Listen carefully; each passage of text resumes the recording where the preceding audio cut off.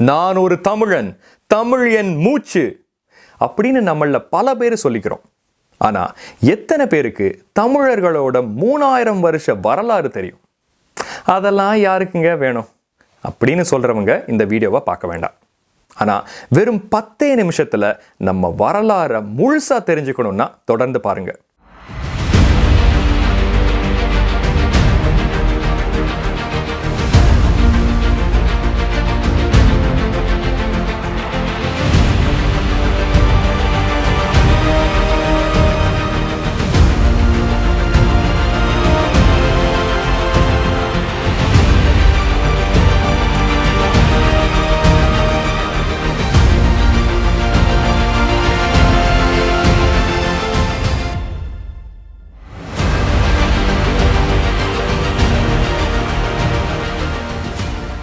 தமிழ் நண்பர்களுக்கு வணக்கம். நான் உங்கள் அன்பன் ஹேமந்த். இதுவரைக்கும் இந்த சேனல்ல தமிழர் வரலாற்றில் வந்த மன்னர்களை பத்தி ஒவ்வொன்றா வீடியோ போட்டிருக்கோம். நீங்க இது வரைக்கும் சப்ஸ்கிரைப் பண்ணலன்னா மறக்காம பண்ணுங்க.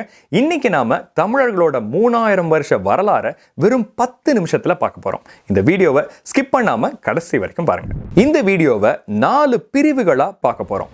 முதல்ல 3 காலங்களையும், அப்புறம் 3 ராஜ்யங்களையும், அப்புறம் 5 எழுத்து முறைகளையும், கடைசியா 3000 ஆண்டு கால வரிசை, அதாவது டைம் லைனையும் பார்க்க போறோம். முதல்ல தமிழகம் தோன்றி எத்தனை வருஷம் ஆகுது? நமக்கு தெரிஞ்சு குறைஞ்சது 3000 ஆண்டுகள் பழமையானது. தொல்பொருள் தலங்களான ஆதிச்சநல்லூர் கிமு 900 உருவானது. கீழடி கிமு 600 உருவானது. ஆனா இந்த காலகட்டத்தில் மிகவும் உயர்ந்த நாகரிகமா இருந்தது. அதாவது தமிழும் தமிழகமும் உருவானது அப்போ இல்லை, அதுக்கும் மிக பழமையானது தமிழ். குமரிக்கண்டம், முதல் சங்கம், இடைச்சங்கம், இதையெல்லாம் அடிப்படையா வச்சு ரொம்ப பழமையானது அப்படின்னு சொல்லலாம். ஆனா இப்போதைக்கு பதிவு செய்யப்பட்ட வரலாறை மட்டும் வச்சு 3 காலங்களா பார்ப்போம்.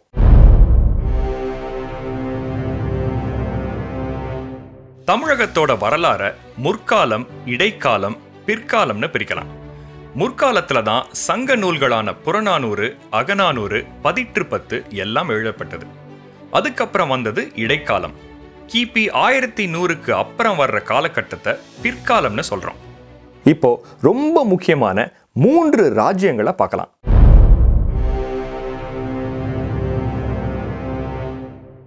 சேர, சோழ மற்றும் பாண்டியர், அதாவது மூவேந்தர்களோட நாடுகள் தான் தமிழகத்தோட மிக முக்கியமான 3 ராஜ்யங்கள். சாதாரணமா ஒரு நாட்டுக்கு ஒரு தலைநகரம் இருந்துச்சு அப்படின்னு நிறைய பேர் நினைக்கிறாங்க. ஆனா ஒவ்வொரு நாட்டுக்கும் 2 தலைநகரங்கள் இருந்துச்சு.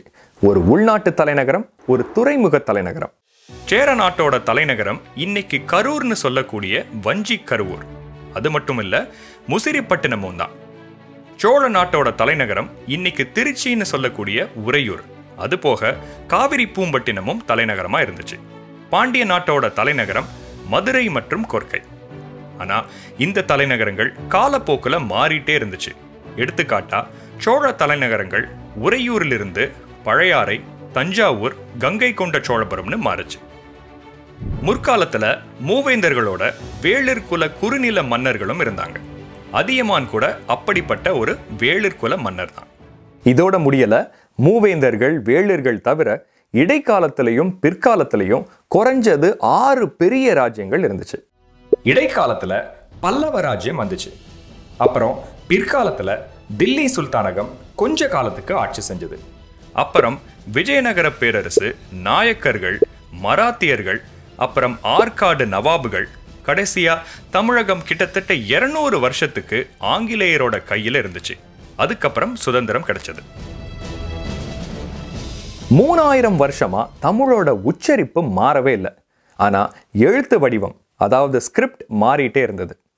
சிந்து சமவெளியில என்ன மொழி பேசினாங்க அப்படிங்கிறது இன்னும் நிரூபிக்கப்படாத ஒரு விஷயம் அப்படிங்கிறது உங்க எல்லாருக்குமே தெரிஞ்சிருக்கும். ஆனா ஐராவத மகாதேவன், அஸ்கோ பர்போலா போன்ற பல அறிஞர்கள் இந்த ஸ்கிரிப்ட் தமிழ் தான் அப்படின்னு அடிச்சு சொல்றாங்க. இப்போ அதுக்கெல்லாம் போகாம சிந்து சமவெளி நாகரிகத்துக்கு அப்புறம் வந்த 5 எழுத்து முறைகளை பார்க்க போறோம்.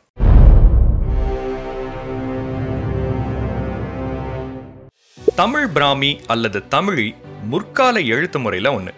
ஆதிச்சநல்லூர், கீழடி, ஜம்பை கல்வெட்டுகள் இதிலெல்லாம் தமிழ் பிராமி தான் பார்க்குறோம். கடைச்சங்க நூல்களும் இதில் தான் எழுதப்பட்டிருக்கணும். அடுத்தது வட்டெழுத்து. நம்ம சேனல்ல வந்த கோச்சடையான் பாண்டியன் வீடியோவில் பார்த்தது ஞாபகம் இருக்கும். 8ஆம் நூற்றாண்டை சேர்ந்த வேள்விக்குடி செப்பு தகடுகள், அது வட்டெழுத்துல தான் எழுதினது. அடுத்தது பல்லவ எழுத்து முறை. பல்லவ மன்னர்கள் தமிழ் பிராமியை எடுத்து அதிலிருந்து உருவாக்குனது தான் பல்லவ எழுத்து முறை. இதை இன்னைக்கு கூட மகாபலிபுரத்தில் பார்க்கலாம். அதுக்கப்புறம் பல்லவ எழுத்துல இருந்து உருவாக்கப்பட்ட கிரந்த எழுத்து, இதுல இருந்து தான் மலையாள எழுத்துக்கள் வந்துச்சு. 11ஆம் நூற்றாண்டுக்கு அப்புறம் தான் இன்னைக்கு நாம பயன்படுத்துற தமிழ் எழுத்து முறை வந்துச்சு. இப்போ 3000 வருஷ கால வரிசையையும் ரொம்ப முக்கியமான மன்னர்களையும் பார்க்க போறோம்.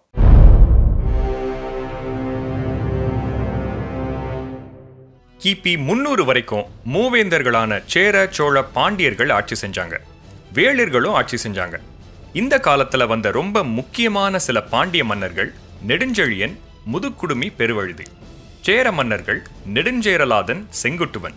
அப்புறம் சோழ மன்னர்கள் மனுநீதி சோழன், கரிகால சோழன், நலங்கிள்ளி, நெடுங்கிள்ளி. அப்புறம் சுமார் 300 வருஷத்துக்கு களப்பிரர்கள் ஆட்சி செஞ்சாங்க.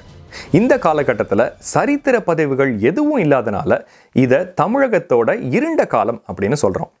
இந்த காலகட்டத்தில் எந்த சேர, சோழ, பாண்டிய மன்னர்கள் பற்றியும் நமக்கு தெரிய வரல. 50 காப்பியங்கள் எழுதப்பட்ட காலமும் இதுதான். தமிழகத்தில் பௌத்த மதமும் சமண மதமும் செழிச்ச ஒரு காலமும் இதுவே. களப்பிரருக்கு அப்புறம் பாண்டிய மன்னர் கடுங்கோனும் பல்லவ மன்னர் சிம்ம விஷ்ணுவும் களப்பிரர்களை வீழ்த்தி அவங்களோட ராஜ்யங்களை மறுபடியும் மேலே கொண்டு வந்தாங்க. இந்த காலகட்டத்தில் சோழர்கள் மறுபடியும் ஆட்சிக்கு வரல. இது பாண்டிய மன்னர் கோச்சடையான் ஆண்ட ஒரு காலம். பல்லவ மன்னர்கள் மகேந்திரவர்மன், நரசிம்மவர்மன் ஆட்சி செஞ்ச காலமும் இதுதான். விஜயாலய சோழன் வந்ததுக்கு அப்புறம் சோழர்கள் மறுபடியும் மேலோங்கி வந்தாங்க. இந்த நேரத்துல பாண்டியர்களும் இருந்தாங்க, ஆனா சோழர்களோட மேலாதிக்கத்துக்கு கீழே இருந்தாங்க. இந்த காலத்துல வந்த ரொம்ப முக்கியமான சில இடைக்கால சோழர்கள் சுந்தர சோழன், ராஜராஜ சோழன், ராஜேந்திர சோழன், குலோத்துங்க சோழன். இப்போ அசைக்க முடியாத சோழ ராஜ்யத்தையே சரிவடைய செஞ்ச மன்னர் யாருன்னு பார்ப்போம். பாண்டிய மன்னர் மாரவர்மன் சுந்தர பாண்டியன் சோழர்களை தோற்கடிச்சு அவங்க ராஜ்யத்தையே சரிவடைய செஞ்சார். பிற்கால பாண்டியர்கள்லேயே மிக முக்கியமானவர் அவர்தான். அதுக்கப்புறம் பாண்டிய இளவரசர்கள் 2 பேருக்குள்ள சண்டை வந்த நேரத்துல டெல்லி சுல்தான் அலாவுதீன் கல்ஜியோட படைத்தளபதி மாலிக் கஃபூர் மதுரையை சூறாடினார். அதுக்கப்புறம் டெல்லி சுல்தான் துக்லக் மதுரையை கைப்பற்றி அதை டெல்லி சுல்தானகத்தோட ஒரு பகுதியா ஆக்கிக்கிட்டாரு. அதுக்கப்புறம் அது மதுரை சுல்தானகம் அப்படின்னு ஒரு தனி ராஜ்யமா ஆச்சு. அப்புறம் விஜயநகர பேரரசர் புக்கராயர் அவங்கள வீழ்த்தி தமிழகத்தை விஜயநகர ராஜ்யத்தோட ஒரு பகுதியா ஆக்கிக்கிட்டாரு. அதுக்கப்புறம் கிருஷ்ணதேவராயர் தமிழகத்தை 3ஆ பிரிச்சு நாயக்கர்களை அவரோட சார்புல ஆள வச்சாரு. அந்த வழியில வந்த திருமலை நாயக்கர் பின்னால சுய ஆட்சி செய்யற ராஜ்யமா மதுரை நாயக்க ராஜ்யத்தை மாத்திக்கிட்டாரு. ராணி மங்கம்மாள் கூட இந்த வழியில வந்தவங்க தான். அப்புறம் முகலாய மன்னர் அவுரங்கசீப்புக்கு கீழே ஆளுநராயிருந்த ஜுல்ஃபிகர் கான் முதல் ஆற்காடு நவாப் ஆனாரு. ஆற்காடு நவாபுகள்ல சில முக்கியமான மன்னர்கள் சந்தா சாஹிப்பும் முகமது அலி வாலஜாவும். நாயக்க ராஜ்யம் சரிஞ்சதுக்கு அப்புறம் அவங்களுக்கு கீழே இருந்த பாளையக்காரர்கள் தனி ஆட்சி செய்ய ஆரம்பிச்சாங்க. தஞ்சாவூர் நாயக்க ராஜ்யம் தஞ்சாவூர் மராத்திய ராஜ்யமா மாறிச்சு. கடைசியா 1600களில் கடல் வழி வியாபாரம் பண்றதுக்காக இந்திய மண்ணுல காலடி வச்ச பிரிட்டிஷ் கிழக்கிந்திய கம்பெனி ஆதிக்கம் பண்ண ஆரம்பிச்சது. அவங்க பாளையக்காரர்களான கட்டபொம்மன், மருது பாண்டியர், ஊமைத்துறை இவங்க எல்லாரையும் தூக்குல போட்டு தமிழகத்துல இருந்த பல கோட்டைகளை இடிச்சாங்க. கடைசியில ஆற்காட்டு நவாபுகளோட ராஜ்யத்தை அப்படியே விழுங்கி ஆட்சி செய்ய ஆரம்பிச்சாங்க. சுமார் 100 ஆண்டுகளுக்கு பிறகு கம்பெனி ராஜ்யம் பிரிட்டிஷ் அரசாங்கத்தோட ஆட்சியா மாறிச்சு. கடைசியில நமக்கு சுதந்திரம் கிடைச்சது. இதுதான் தமிழ் மற்றும் தமிழகத்தோட 3000 வருஷ வரலாற்று சுருக்கம். இப்போ நீங்க வரலாறு தெரிஞ்ச தமிழன்டா அப்படின்னு மார்த்தட்டி சொல்லிக்கலாம். இந்த வீடியோ உங்களுக்கு பிடிச்சிருந்துச்சுன்னா மறக்காம லைக் பண்ணி எல்லார் கூடயும் ஷேர் பண்ணுங்க. இன்னும் ஒரு அருமையான காணொளியில் உங்களை மீண்டும் வந்து சந்திக்கிறேன். நான் உங்கள் அன்பன் ஹேமந்த்.